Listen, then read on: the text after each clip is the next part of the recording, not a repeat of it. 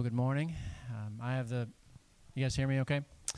I have the privilege this morning of introducing our guest speaker. If you were able to attend our conference this weekend, we did a conference on Friday night and Saturday morning called Seasons of Sorrow with Tim Challies, and I think many of you are familiar with him, but Tim is a man who's been blogging and writing for about 20 years. He is originally from Ontario. He's an elder at Grace Fellowship Church in Toronto there, where he serves faithfully, ministering and shepherding the people. And his wife, he's been married to Aileen for 25 years, okay? And they have two kids, two daughters, and then one son who's in heaven now. And the loss of that son led them to kind of open up their lives and Tim to write a book called Seasons of Sorrow and share just what it was like to go through the pain of the loss and so that others who have gone through that as well could learn from that. And I think we would all say, if you were at the conference, we learned a lot, didn't we? It was very much a blessing. I would encourage you, if you didn't get a chance to hear that, you want to go online when it's available. I think it would be very beneficial to you, where we did 3 sessions, or Tim did, and then we did a Q&A with them to kind of talk a little more about the personal angle of what that was all like. But we've asked him to come preach for us this morning, open up the Word of God. And so without any further words on that, I would invite Tim to come on up and preach for us.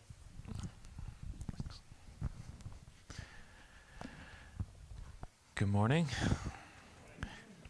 It's a joy to be with you once again, at least those of you who are at the conference. It was a blessing to me to be able to be among you and to meet so many like-minded brothers and sisters in the Lord. What a blessing that we can travel far and wide, and wherever we go, we meet brothers and sisters and know that we worship the same God in much the same way, and that's just a huge encouragement. You can take out your Bible and turn once again to the book of 2 Kings, and as you do that, I'd like to introduce you to a big man, a mighty man, a big and mighty man who lived about 2,500 years ago in the nation of Syria, ancient Syria. That's a nation that's just to the north of Israel.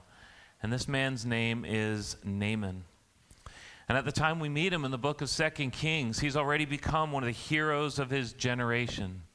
He's already become one of the mighty warriors. He's become one of the great military commanders. It's the kind of man who has everything he's ever wanted, everything he ever set his heart upon. There's just one little problem. And the problem is he also has one thing that he never wanted, one thing that he only ever lived in fear of.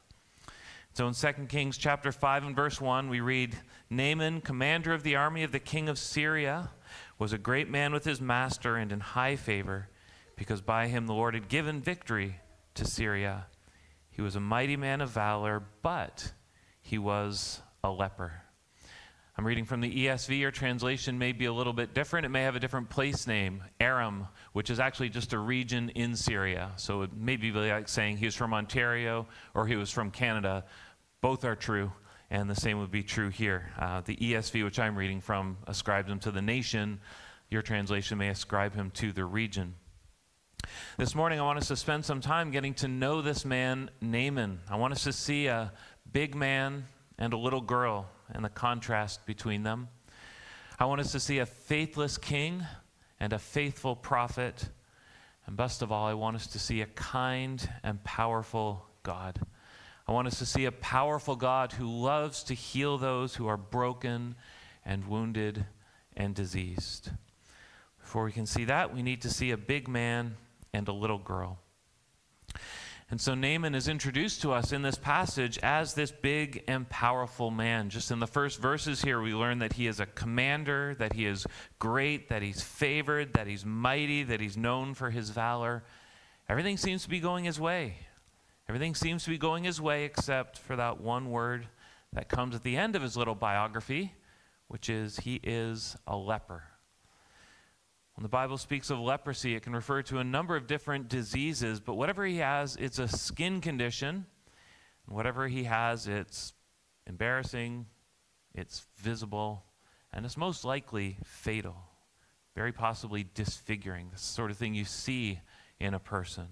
It's the kind of disease that when other people see it, it evokes horror in them. Pity, sure, but horror as well. It makes them want to just stay far away lest they come in contact and end up getting it as well.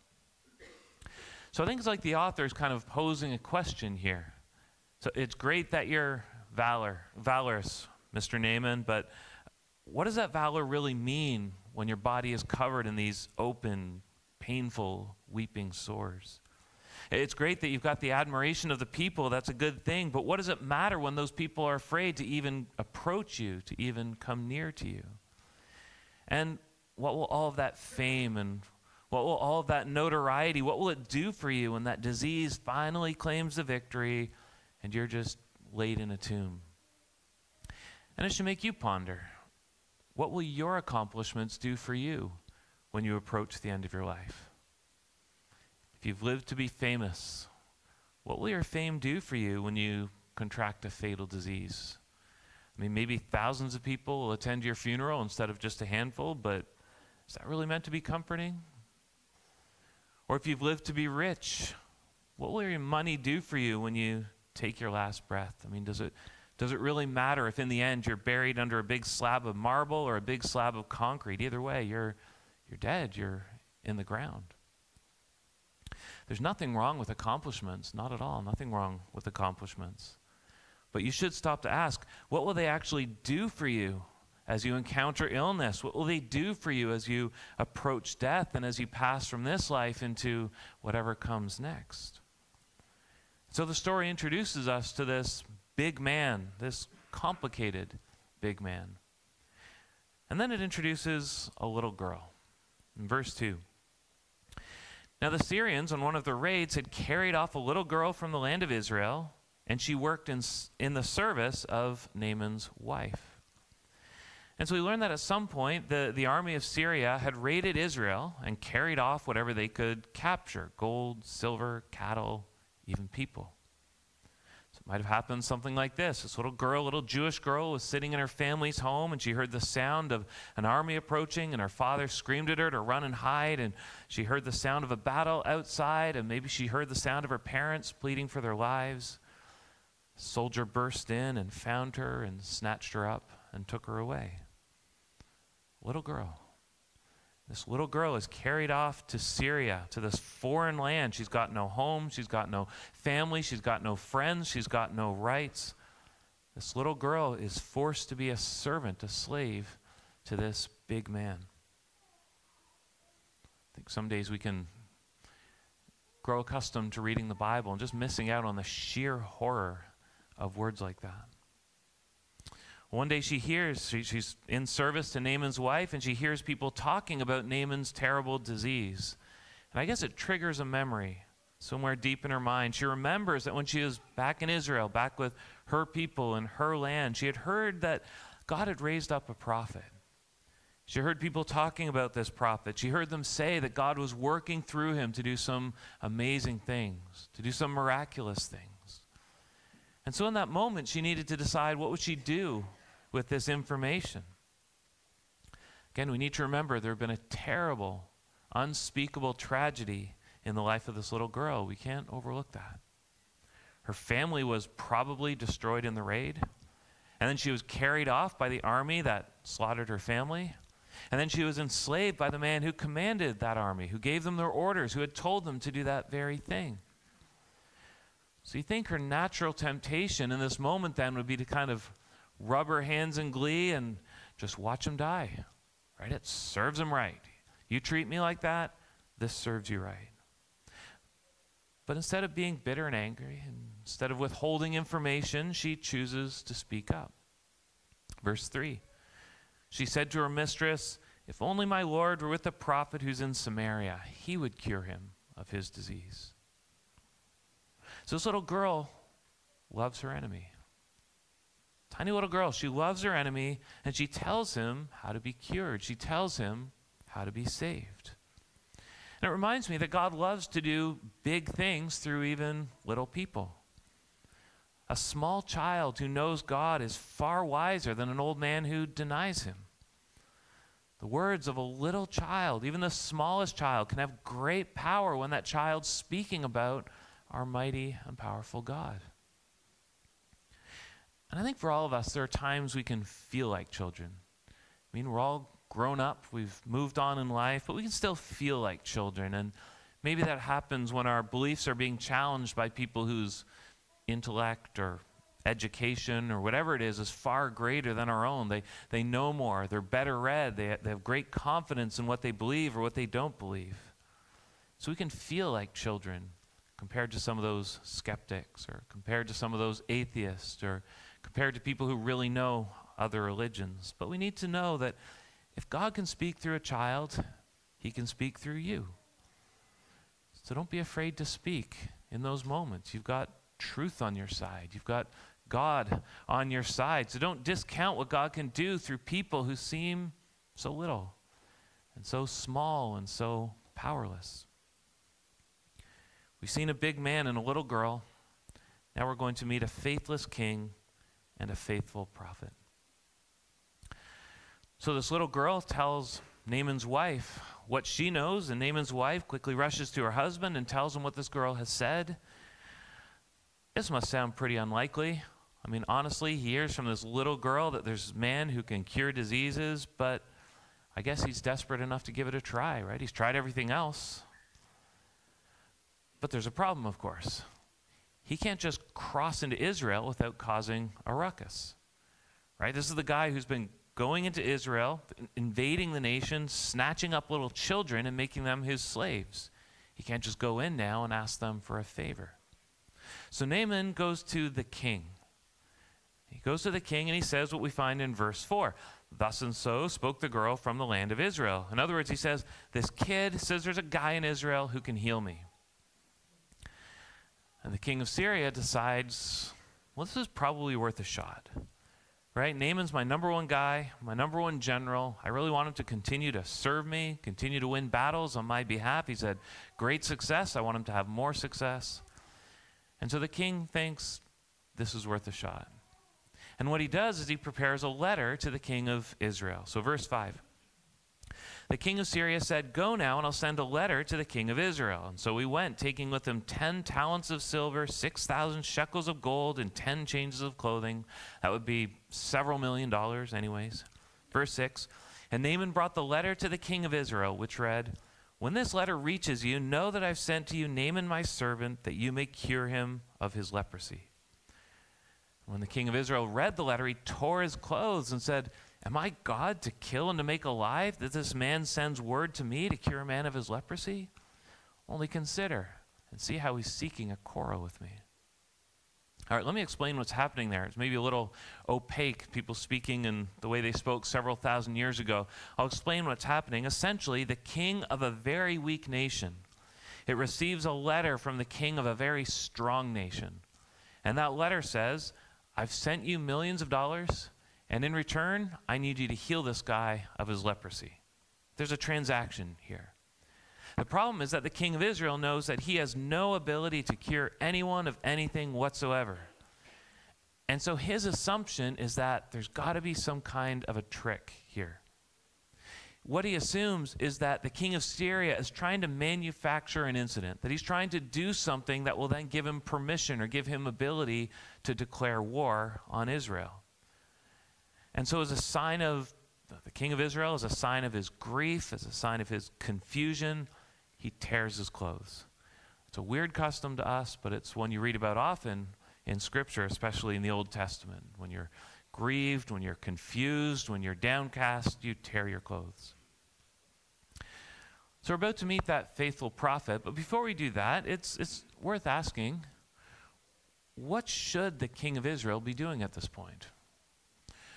He's in a scary situation, no doubt. I mean, he misunderstands the situation, but he's terrified, and understandably so.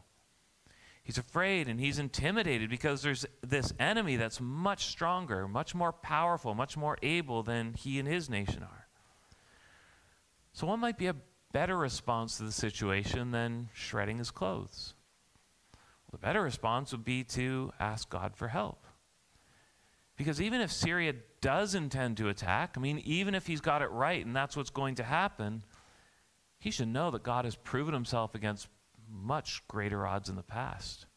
Right? This is the God who destroyed an entire Egyptian army in the Red Sea. This is a God who flattened the walls of Jericho with nothing but a trumpet blast and a shout. This is a God who scared off the army of Midian with basically just the sight of torches and the sound of jars breaking. This is a God who's proven his power, who's proven his willingness to help his people. And so the king should be humbling himself in prayer rather than cowering in grief. He should be tearing apart his pride, not shredding his clothes. He should be trusting the might of God rather than fearing the power of Syria. And it makes me wonder, what's your first instinct when times of trouble come? What's your first instinct when you come into this time of deep uncertainty? You probably don't tear your clothes apart, I would imagine, but you tear your life apart through anxiety. Do you tear your joy apart through desperation? Do you tear your faith apart by unbelief or by just raging against God? I think one of the hardest but the most important lessons we ever learn as Christians is to bring all of our cares to the Lord. Right? To learn to go to the Lord first rather than last. To tell God your problems. To just tell him all of your fears, all of your sorrows. To submit all of that to him. And then to remember all of his faithfulness to you in the past. And as you do that, he'll give you what you need to endure your sorrows well. And even to emerge through them unbroken and victorious. Our God is always so willing to hear. Always so willing to help. Always so willing to give us the guidance we need, the guidance we cry out for. In contrast to that faithless king, we see a faithful prophet in verse 8. But when Elisha, the man of God, heard that the king of Israel had torn his clothes, he sent to the king, saying, "Why have you torn your clothes? Let him come to me, that he may know that there's a prophet in Israel." So Elisha understands, he sees here that the king is behaving like a faithless coward, and so he decides that he better take over the situation. So he says, "Let Naaman come to me so that he may know there's a prophet in Israel." And we wonder, why does Naaman need to know that there's a prophet in Israel? What does that knowledge do for him? Well, if there's a prophet in Israel, there's a God in Israel. Because when a prophet speaks, God speaks. If there's a prophet who's acting, there's a God who's acting through that prophet. And so Elisha sees an opportunity here. He can display the power of God. He can display the power of God to his own people. He can display the power of God to this man Naaman and the people who are with him. Verse 9. So Naaman came with his horses and chariots and stood at the door of Elisha's house. It's kind of fun to imagine this big group of people coming to a stop outside Elisha's little home, with great pomp and circumstance. A spokesman announces, "The mighty Naaman is here." And he stands there, he gets off his chariot, and he stands there waiting for Elisha to come out of his house, and no doubt to bow down before him, and of course, to heal him. That's not exactly how it goes, though. Verse 10. And Elisha sent a messenger to him. Elisha doesn't go himself. Instead, he sends a mere servant. And his servant passes along a little message. He says, "Go and wash in the Jordan River 7 times, and your flesh will be restored, and you'll be clean." Interesting. And how does Naaman receive this instruction? Not very well. He's pretty upset about it. Verse 11, but Naaman was angry and went away, saying, "Behold, I thought he would surely come out to me and stand and call upon the name of the Lord his God and wave his hand over the place and cure the leper. Are not Abana and Pharpar, the rivers of Damascus, better than all the waters of Israel? Couldn't I wash in them and be clean?" So he turned and he went away in a rage.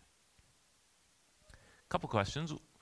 Why does Elisha send a servant instead of going himself? And why does Naaman get so angry at this? Well, to the first question, why send a servant? I guess Elisha's making a point. He's making sure Naaman knows that when healing comes, it's the work of God. It's not the work of any man. He needs Naaman to know that. It's nothing to do with Elisha. It's everything to do with the God of Elisha. Now, This contrasts a lot with what we tend to see in this world. If you ever see a faith healer on TV, and to be clear, I don't recommend that you do. If you ever see a faith healer on TV, I guarantee he will not show that kind of humility. I also guarantee he won't actually heal you, but he'll tell you that you're healed. And he'll make a big production of it. He'll wave his hands, and he'll probably speak in some gibberish tongue, and he'll push you over. He'll make absolutely certain that through it all, he is front and he is center. He's the one that everybody sees and everybody glorifies. Right? Benny Hinn wants to heal you on the stage, so he receives the glory and he receives the money. Elisha wants this man to be healed in isolation. Why? So God receives the glory, and nobody but God receives the glory. So the first question, why does Elisha send a servant instead of going himself? So there's no confusion. If healing comes, or when healing comes, nobody will give Elisha the glory. It'll go to God alone. The second question, why does Naaman get so angry? Well, in part because his pride is wounded, right? He's embarrassed. He's affronted by the way he's been treated here. Maybe you can imagine that somehow through the week, your church here, that you get an email saying that some Hollywood bigwig celebrity person is going to be visiting your church the next Sunday, right? So he's going to be coming here, right, to this building to worship with you. Sunday morning, he rolls up in the back of a big old stretched SUV, and his security people open the door for him and help him down, and he strolls to the front door of the church, and he gets the exact same treatment as everybody else. He gets the same greeting as everyone else. He sits in the same seats as everyone else. He's treated the same as everybody. You've probably heard of these celebrity churches that have VIP areas for the celebs who come in. That is nonsense. That is evil. We don't treat people better on the basis of what they've done. But if you do, if you're just telling him, take your seat, just worship along with the rest of us, he might get angry. Why would he get angry? Because people usually treat him like his fame and his awards and his power and his notoriety, like all of that somehow sets him above the rest of us. But then he walks into a church, and he's just another sinner in need of grace. No better, no worse than anyone else who walks into this place. And so Naaman was angry that he's not being treated like a VIP. He thinks he's deserving, he's entitled to that kind of treatment. But I think he was also angry that the solution he was offered here was so unexpected, so simplistic, so insulting even. Elisha's servant said, just, here's what you need to do. I know you've got this terrible disease. I know you've tried everything. Here's what you need to do. Go to the Jordan River and just dip yourself in the river 7 times. That's all you have to do. Turns out Naaman's not a big fan of the Jordan River. He knows there are nicer rivers in his own country. And really, if it was that simple, just dip yourself in a river 7 times, he could have saved a lot of time, a lot of bother, just gone into the rivers in his own backyard and be done with it. And so Naaman, he's angry, he's embarrassed, he's muttering under his breath, he storms off. Just what a total waste of his time, and how embarrassing this whole thing has been. I wonder if you, like me, have seen people show interest in the Christian faith before. They listen respectfully when they're told about humanity's problem with sin. Like, yeah, I can see that. I've done some bad things. And they maybe even continue to listen with interest as you tell them about Jesus Christ dying on the cross for the sins of humanity. And they think, yeah, what a great man that he would take people's place. And maybe they've asked, well, what do I need to do to become a Christian? And he said, it's so simple. If you confess with your mouth that Jesus is Lord and you believe in your heart that God raised him from the dead, you'll be saved. And maybe you've seen them respond essentially like Naaman. They scoffed, or they rolled their eyes, or they just kind of were no longer interested or walked away. Why?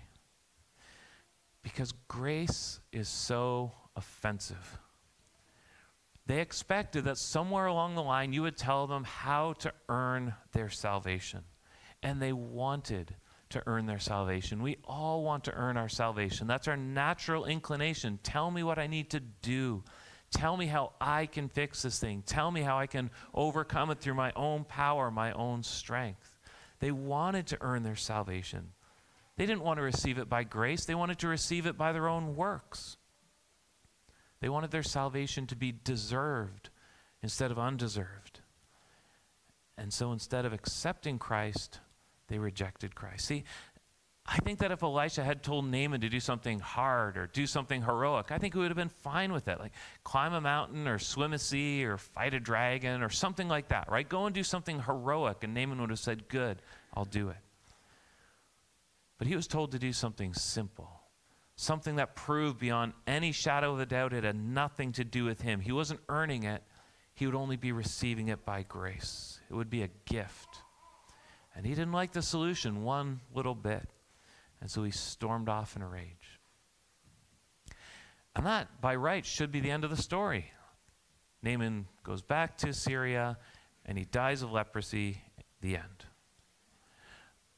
But thankfully, even though Naaman does storm away, he can't storm beyond the reach of God. I wonder how many of you at first stormed away from God. When you heard the message of salvation, you at first stormed away, only to find that you couldn't outrun God. He was going to pursue you. How many ran away and found that God patiently and gently drew you back to himself? See, God has a plan for Naaman. He's not going to let him just run away. He won't let him get away. So added to our big man and our little girl, to our faithless king and our faithful prophet, we now meet this kind and powerful God. Verse 13. But his servants came near and said to him, my father, it is a great word the prophet has spoken to you. Will you not do it? Has he actually said to you, wash and be clean? So what Naaman's servants here do is they appeal to him by breaking it down so it's super simple for him. You've got a bad disease. This man has offered a solution. Don't you think you should at least give it a shot? Is it really that big a deal to give it a try? And wisely, Naaman listens to his servants. It's interesting to think that in this story, first it's a little girl, a powerless little girl who redirects this big and powerful man. And then it's these servants, powerless servants, who redirect this big and powerful man. God is using these little people to steer this mighty man. Verse 14, so he went down and dipped himself 7 times in the Jordan according to the word of the man of God, and his flesh was restored like the flesh of a little child, and he was clean. So God works a miracle. This kind God displays his power by healing Naaman from his disease. And this kind God shows his mercy because Naaman had done absolutely nothing to deserve this. In fact, he was an enemy of God. He was an enemy of God's people. He had oppressed God's people, yet God reached out to him, and God saved him. God healed him. It's worth asking, what does Naaman need to do to be healed? What does he need to do to be saved from his leprosy? And you know as well as I do, he's taken all sorts of pills and endured all kinds of treatments. He's tried everything that's available to him. In the end, what finally works? What does he need to do to be healed? Well, first, he has to believe the word that was spoken to him. It sounded crazy. It sounded simplistic. It sounded like it couldn't possibly be true. He has to hear it. He has to believe it. Second, he has to humble himself. Right? He has to step down from his chariot. He has to take off all the symbols of his power and his might and his wealth. And he has to walk down into this very ordinary river. If he's going to be cured, it'll take belief rather than doubt. And it'll take humility rather than pride. And then third, it will take obedience instead of defiance. He has to wash. It's not enough for Naaman just to look at the water or to dabble in the water or to splash a little bit in the water. He has to do exactly as he's been told. He has to dunk himself under the water 7 times. And you know in the Bible, 7 is a number that represents completion, represents perfection. And when he has fully obeyed, he is fully cured. When he emerges the 7th time, he's basically a whole new man. It says his flesh was restored like the flesh of a little child, and he was clean. It's almost like he's reborn. He goes into that water scarred and scabbed and disfigured and near death, he emerges from the water healed and restored and completely unblemished, better than new. So God works a miracle. God saves Naaman from his disease. He displays his kindness toward this man. He displays his power. We need to consider what this account meant to the people of Israel. This account happened thousands of years ago. It was written down thousands of years ago. What did it mean to them then? That's always a good question to ask before we start to think about what it can mean to us now. What did it mean to them then, who first heard this story, who first experienced it? What proved to them that the God who has power to heal a body has the power to deliver his people from their enemies. Must have been greatly encouraging for them to see the power of God. And also, if you were to continue to read the story, you'd see that Naaman becomes a worshiper of Israel's God.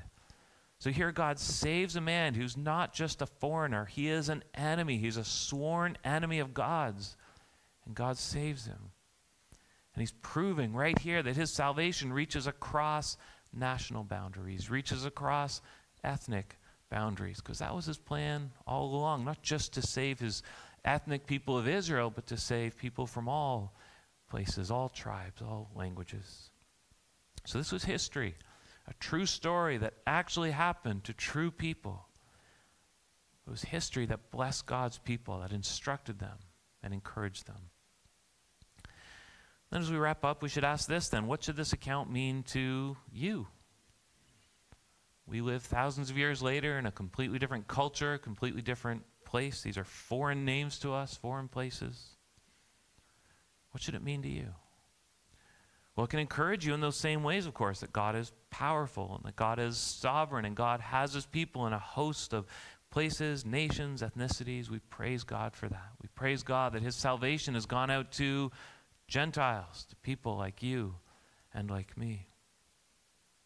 And if you're a Christian, you should consider that just like God healed Naaman's body so it was cured and restored and unblemished, he does the same for your soul. When he saves your soul, he heals your soul. And of course, baptism is just such a beautiful picture of this. Right? Just think about what Naaman did and think about what baptism is. We're buried with Christ in his death, raised to walk a new life. Diseased, restored, corrupted, renewed. What a great work God did in Naaman. What a great work he's done in you and me. And then displayed the work he's done through that beautiful picture of baptism. And then whether you're a Christian or not, I think it's worth asking this. What did Syria ever really do for Naaman? And what has this world ever really done for you? What has this world ever given that delivers lasting satisfaction? Or that addresses your deepest needs, your soul needs? Right? This world can give you fame, but fame is fleeting. You know that. You've seen that. This world can give you money, but money's easy to lose, and you certainly can't take it with you. This world can give you health, it can give you beauty, but the day will come when you'll be as sick and as weak and as close to death as Naaman was. That's inevitable. A friend of mine recently came down to his last few days on earth. I told you a little bit about him on Friday evening. He was a very successful and well-known man in the world of business. Christian organizations pleaded with him, be on our board of directors. He was that kind of person. He'd earned the respect of so many people, and he had so much. Like Naaman, a lot of people would look at this man and say he had it all. He was living the life. He had all that I want, and if I had it, I would be at last content. But also like Naaman, he had one thing that we all dread. He had a fatal disease. And as he came to his final days, I talked with him, and I asked him, what's on your heart? What are you learning through this time? And as you approach the end, what are you pondering? He said this, I've learned that God wants me to be free of anything in this world. What I came in with is what I'll leave with. And that's really nothing but him. Nothing but the mercy and grace of God. I'm no longer a CEO. I no longer have a fancy title. I'm no longer part of a board of directors.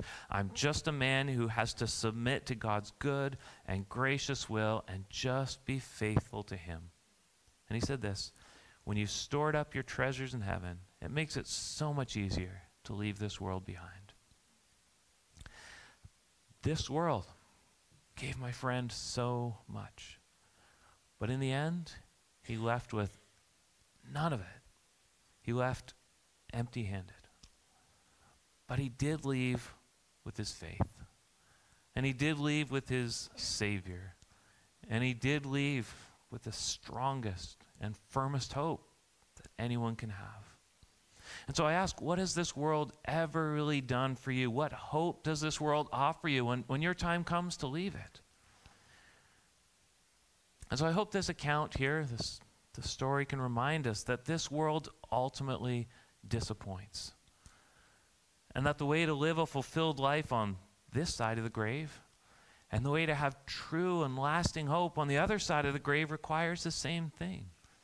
Just as Naaman needed to find a cure that came from outside of himself and a cure that came from beyond the borders of Syria, you need to look beyond yourself and you need to look beyond the borders of this world.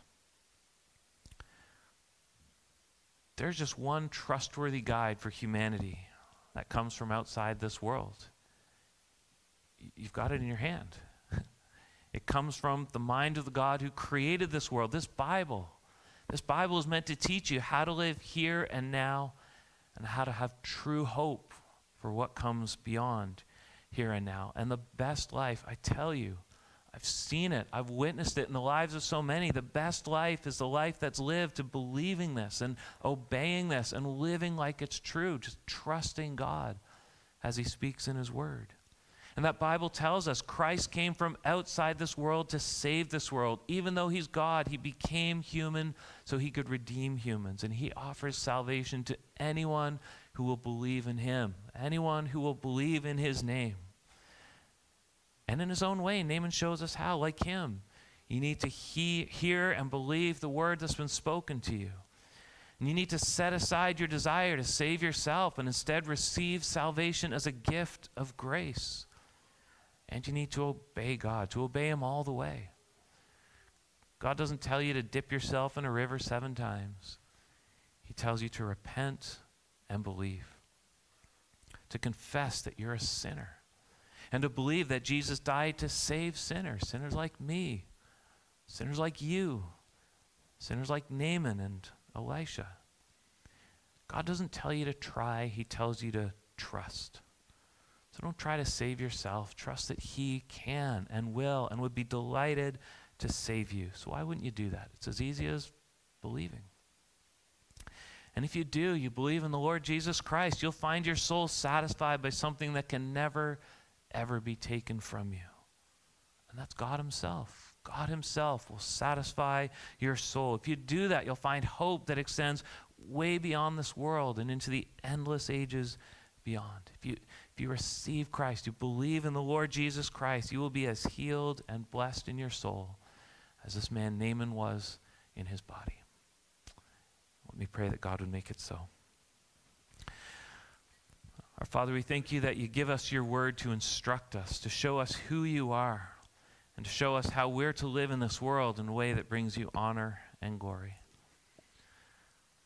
We thank you that you saved Naaman. And in saving him, you gave us just a beautiful illustration of how you save us. Pray that there would not be one person who leaves here today without trusting in Christ and receiving his salvation as a free gift, the best gift we can ever receive. So thank you for Jesus.